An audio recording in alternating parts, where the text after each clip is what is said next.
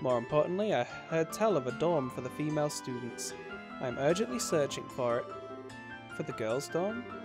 Why the heck are you searching for that? Well, I think I can kinda guess, but... that should be obvious.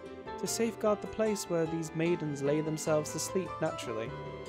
I knew it was gonna go there. How, expected of you.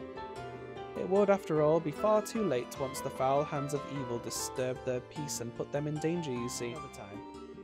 I know whose foul hands of evil I'm going to safeguard the girls' dorm from.